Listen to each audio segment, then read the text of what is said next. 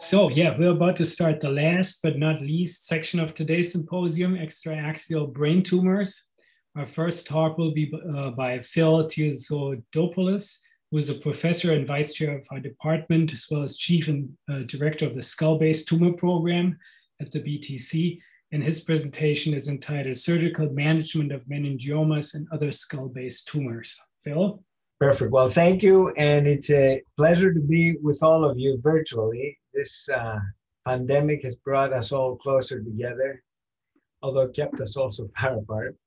I will talk about meningiomas and other skull-based tumors. This is obviously a talk that could take hours and days to talk about, but I will just hit some important developments over the past few years. I don't really have any disclosures that relate to this. But what I think has become obvious in skull-based surgery, which is really the more complex brain surgery, is that along three different paths, there has been evolution over the past decade. The first one being new technologies and surgical approaches. The second one being different way of thinking about certain tumors. And the third one being actually for the very first time in a long time, medical treatments, a better understanding, molecular understanding, and genetic understanding of these conditions. We should start by saying it all is based on anatomy, and a lot of us who do this kind of work spend a lot of time in the lab doing anatomy and doing courses with folks and learning constantly. And then we take all of this and we translate it into the surgical field, into the operating room. And let's just start with meningiomas because they are the most common intracranial brain tumors. This is the beginning of what we would call minimally invasive brain surgery. It started a few years ago, and this is a small meningioma of the tuberculum with visual loss because it's involving the optic canal. And of course, it wouldn't be a complete lecture without some surgery for all of you to see, but I will advance it because I see we are a little behind. This is along the base of the skull. This is coming through the nose and getting to the base of the tumor, and then not really making a craniotomy from the top. This is all through the nose. There's no cutting the skin anywhere. And this is the top of the sphenoid sounds. What you're seeing here is where the sella is right back down here, and this is above the sella. And we're removing this meningioma microsurgically through an endoscope. So what you're seeing, the view that you're seeing is the view that I was seeing when I was taking this out. And as you see at the very end, we're able to remove this with sharp dissection and eventually get a picture that gets us to the optic nerve right here being decompressed completely, and all the tumor have been removed, and then we're reconstructed. So all of a sudden now this is the reconstruction with the bit of fat in the area to seal the space. So all of a sudden now we're operating through the nose and going straight into the brain, taking a tumor out and sealing it all back. But even traditional cranial surgery didn't say the same. We're now using this much smaller, both incisions, like an eyebrow incision, and openings into the skull. And the opening here, as you see, it's about 2 centimeters or so, an opening right over here, over the eyebrow, to take this kind of tumor, similar like before, out. And let's just spare here's how sharply, again, we dissect the tumor away from the optic nerves, which are right over here. This is the optic chiasm. This is the optic nerve. This is the carotid artery right down here. And by the end, you see the optic nerve completely decompressed. And now we're drilling with this drill the canal where the optic nerve goes into to remove the rest of the tumor. And at the end, you have a complete resection. And cosmetically, this is the incision. You can barely see it in an eyebrow, and you spare any other incisions or a big craniotomy. Finally, when we operate along the skull base, often localization is very important, but not so much localization of where we are, because that is fairly obvious. The osseous skull base doesn't move like the brain moves.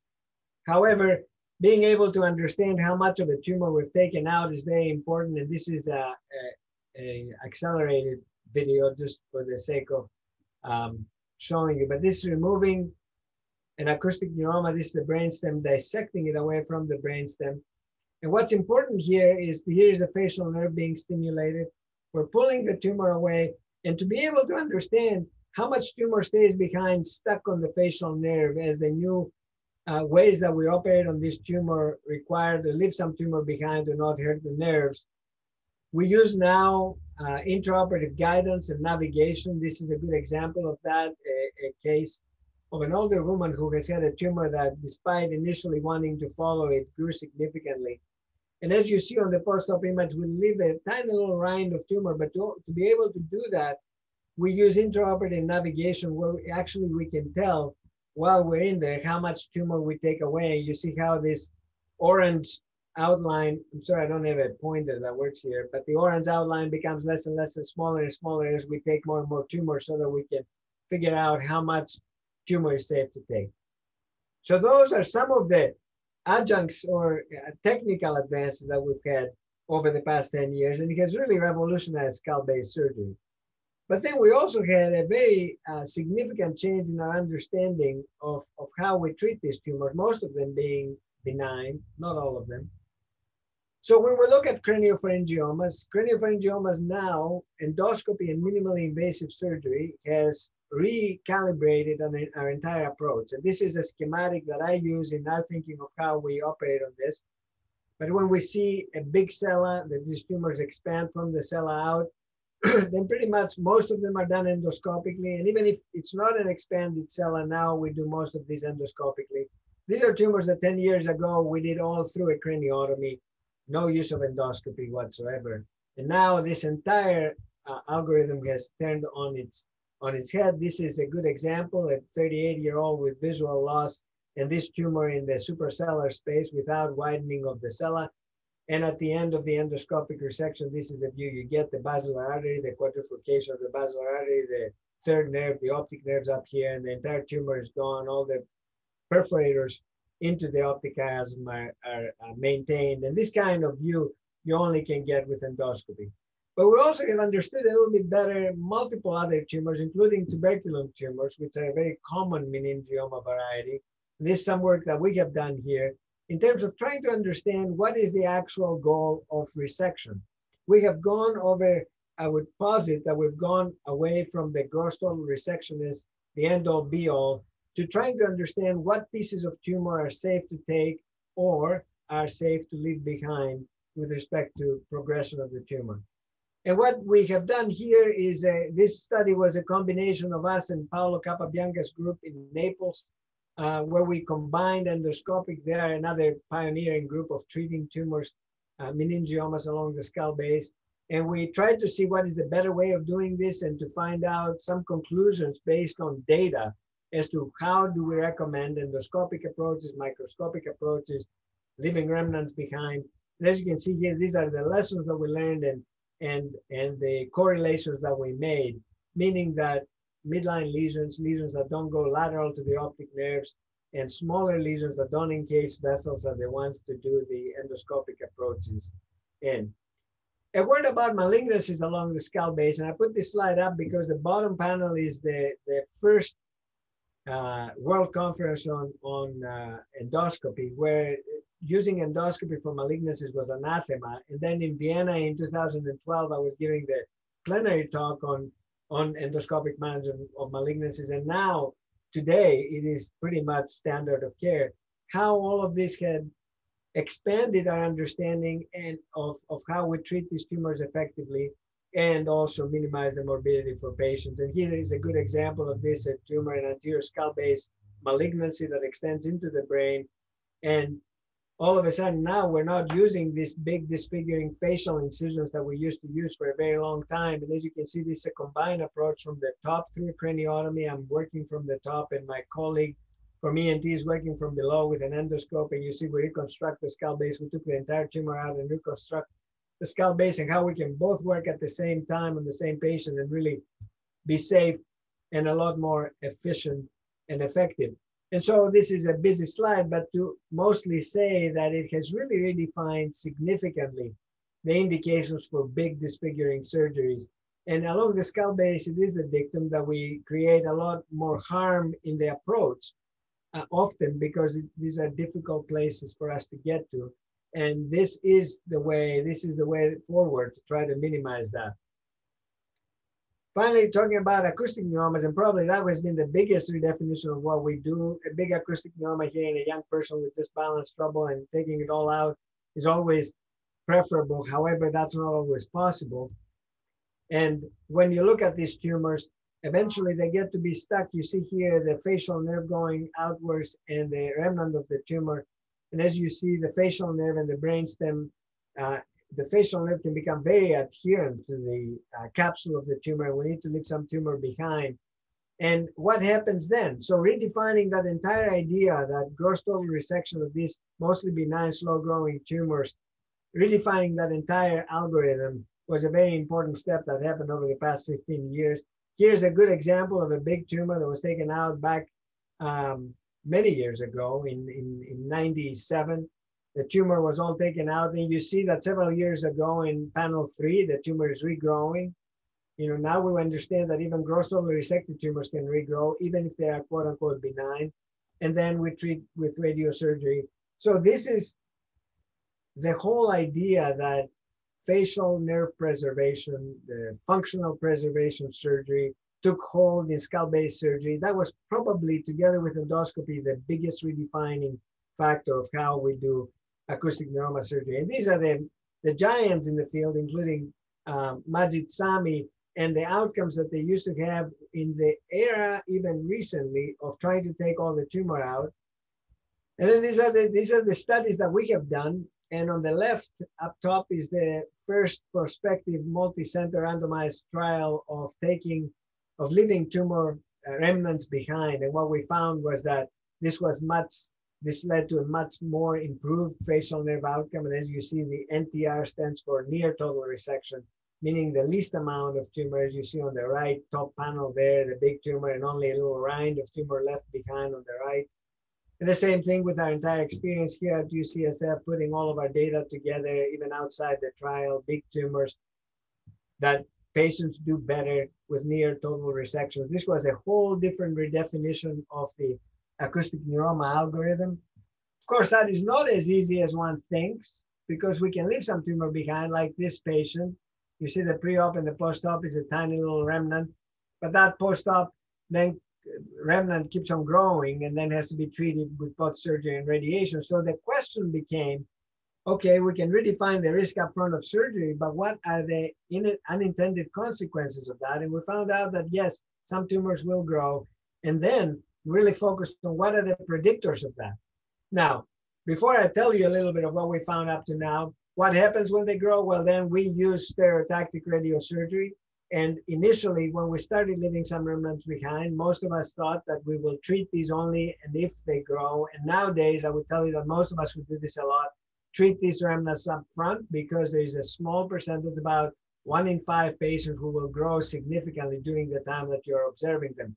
And when you see this in the long term, our data and everybody else's from Mayo Clinic and elsewhere show that the control rate for radiosurgery following near total resections and subtotal resections of acoustic neuromas confers a very good control rate of the tumor. Now, what we also found is that not all tumors that are radiated will respond. And this was the study that we have done a few years ago, to where we looked at all of our tumors that we radiate. And we see that some of these tumors initially swell after the radiation and then eventually come back down.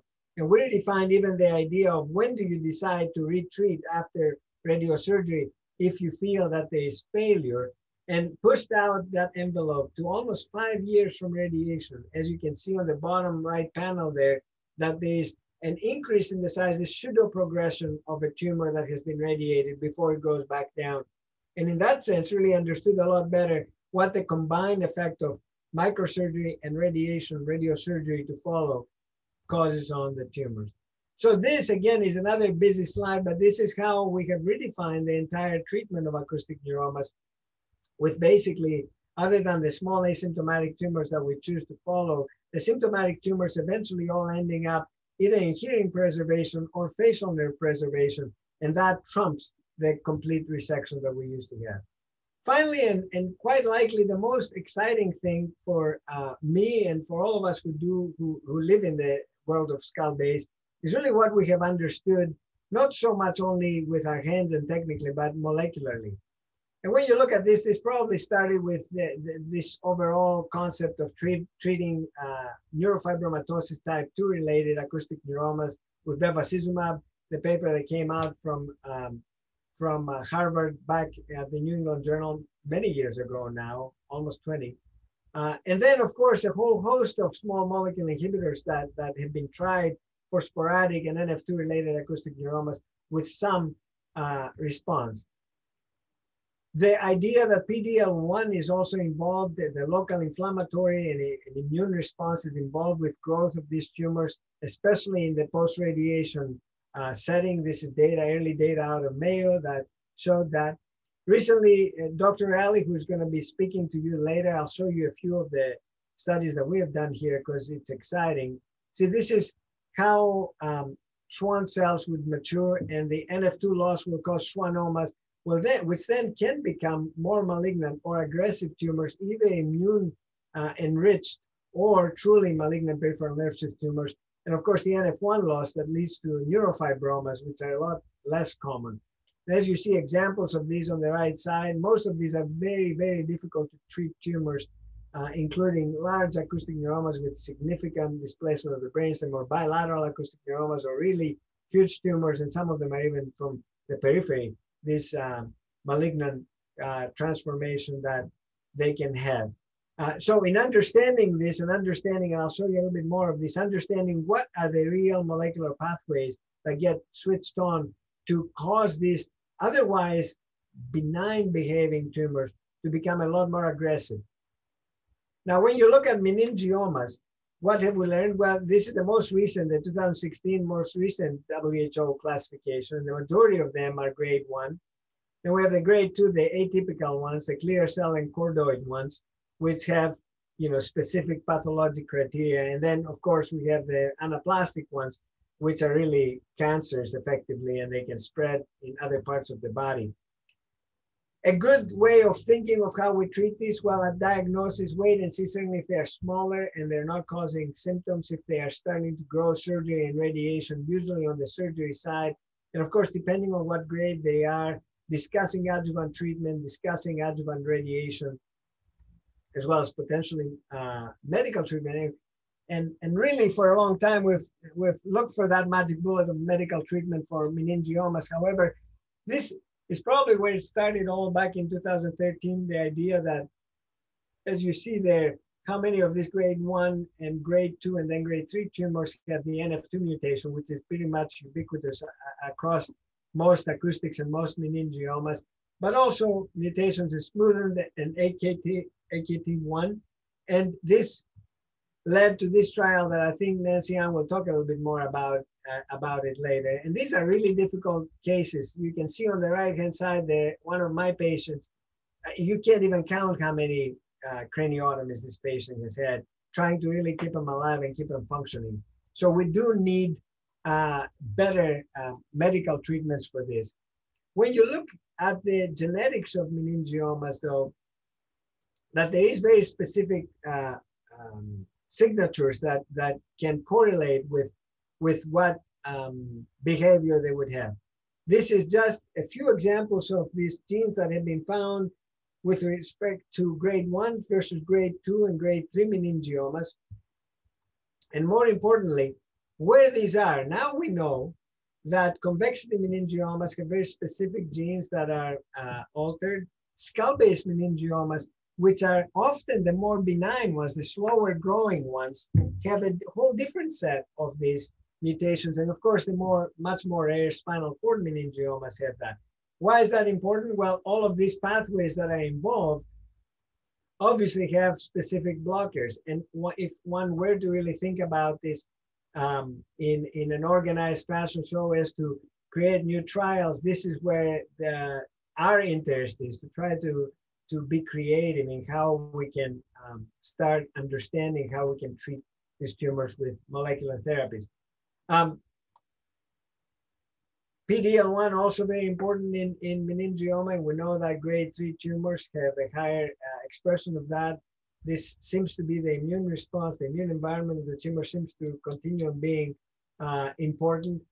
I'm doing Dr. Ali's advertisement here because this is another paper that his lab put out with respect to meningiomas epigenetically and studied.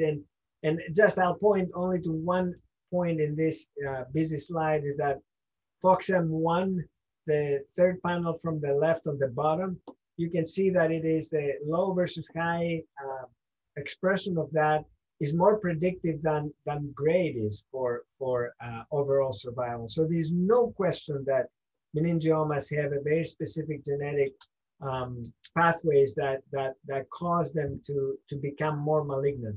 This is another study that we did with Dr. Ali, where we tried to figure out which genes are, to find basically a gene expression algorithm of which tumor will recur and be difficult to treat. And as you can see, they do correlate. And when we looked at this in terms of the genetic score of these 30-some genes, the gene score, as you see on the left bottom panel, the gene score actually predicts overall survival and progression-free survival better than grade predicts survival. So there's no question that something is, that this is the way to proceed in the treatment. And again, another one of these papers that we've done, studies that we've done of how we can really cluster these more benign meningiomas versus the more aggressive meningiomas. And as you can see, they are different entities. Meningiomas for a very long time, we thought that it was just a very big catch-all for all of these tumors, but certainly there is very different phenotypes that these genetically different tumors have. And finally, I would say the last bit in the molecular aspect of this is for craniopharyngiomas, which was another very difficult disease to treat, and another disease that never really had any molecular and medical treatments. This recent paper from Nature Genetics that showed that craniopharyngiomas come in two forms. Most of them are the adamantinomatous one, but there's a good subgroup of the papillary ones. And the papillary ones all have the BRAF V600E mutation, and only those do. So that opens up that whole gate of being able to treat with medical treatment craniopharyngiomas, which up to now we had to treat with surgery and radiation, and often at recurrence, which they do recur again and again. Those were our only tools. So in conclusion, this was a really whirlwind tour of what we've seen over the past several years. The evolution of the surgical technique with minimally invasive surgery. Now we're trying to really focus on minimizing the morbidity of what we do in taking out these very difficult tumors, to tailor the approach to the individual pathology. Of course, endoscopy, small approaches, etc., are safe and effective, but they do have a learning curve that is very important for all of us to be committed to. The hybrid treatment concept is a very significant concept now for almost all of skull-based lesions, almost all benign ones, and certainly even malignant ones. And finally, where the real money will be, the molecular and epigenetic correlates for the therapy and prognosis, which we're really working to understand and to study so that we can make some strides for our patients with these really tough to treat diseases. Again, this is work from a lot of people. Some of them are listed here, some of them are not. And I really would want to thank you all for your attention.